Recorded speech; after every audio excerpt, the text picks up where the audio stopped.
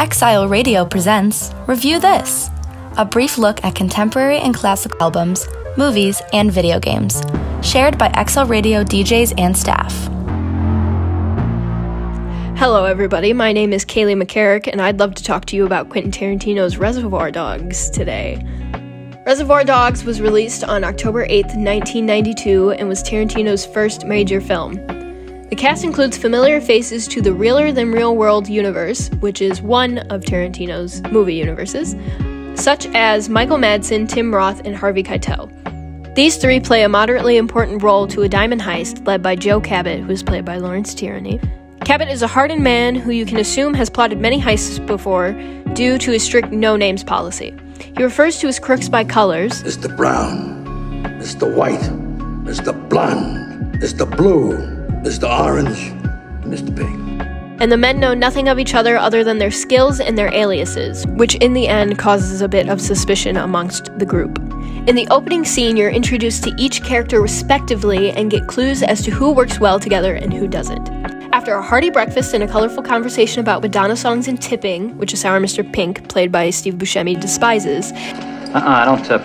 There is a segment where the six con men, their leader Joe, and Joe's son, nice guy Eddie, walk across the parking lot in slow motion. The beginning credits roll while George Barker's Little Green Bag plays in the background, and you are immediately thrust into the action in the typical bloody Tarantino style. Suddenly, there's a frenzy. You have no idea what led up to this attention-grabbing point of action and immediately want to know more.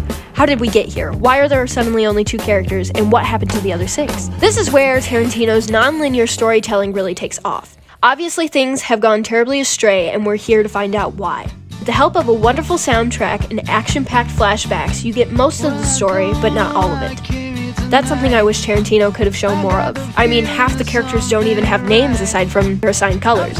Essentially, what we have in Reservoir Dogs is a crime movie that shows what other crime movies don't. The dogs are no well-oiled machine. They're sloppy, they aren't the best at getting along, and they're all suspicious of each other. Tarantino has a way of writing dialogue that also shows that the characters are human. They're just a group of guys that have their own separate lives and are simply coming together for one specific job. They don't really care for one another, and they're not really fazed by what happens with one another. The movie itself was low budgeted. I mean, most of the cast wardrobe is out of their own closets, and it's the first time the world gets a sense of Tarantino's style of storytelling and witty dialogue. I think it was a great movie, but I wanted more background. The bits and pieces you get throughout the story are helpful for painting a picture, but it feels like there are plot holes that need filling.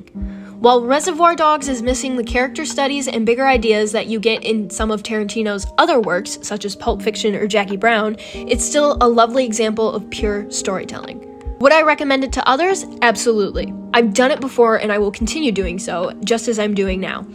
Especially if you're a new Tarantino fan. I think it's a lovely introduction into the world that is Tarantino's story building, and it's also very interesting to see how said styles have changed from 1992 to his latest 2019 hit, Once Upon a Time in Hollywood. For Exile Radio's Review This, I'm Kaylee McCarrick, and I thank you for listening.